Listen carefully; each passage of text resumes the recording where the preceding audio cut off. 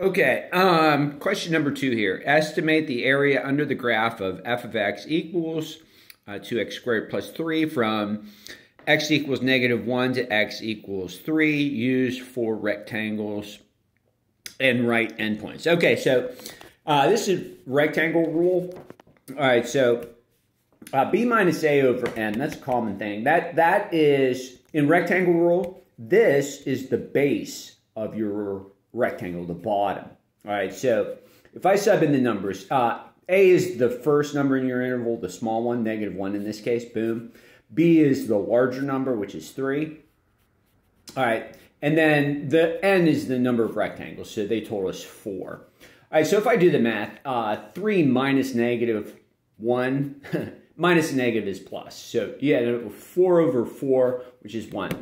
All right, so you're going from -1 to 3.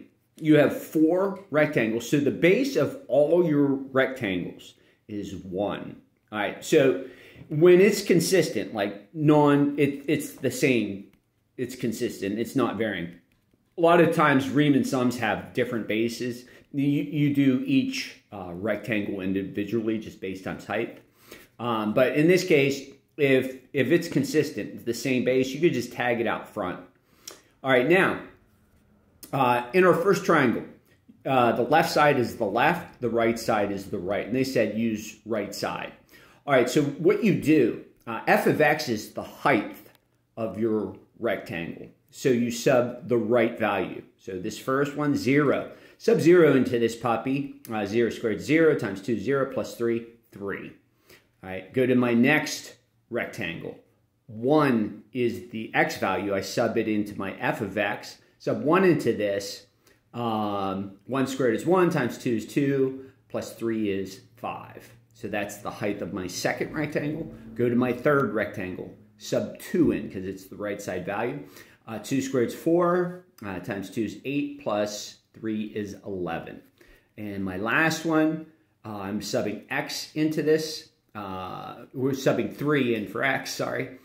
3 squared is 9 times 2 is 18 plus 3 is 21. All right, so it feels redundant writing this 1, but I just wrote it because rarely is it 1. This is very nice. Lots of times it's like 1/4 or a half. So anyways, you do the work in parentheses and you multiply that. Because it's 1, I don't have to worry about it because the identity property. Anyways, 3 plus 5 is 8, plus 11 is 19, plus 21 is 40, and that's your answer. Boom.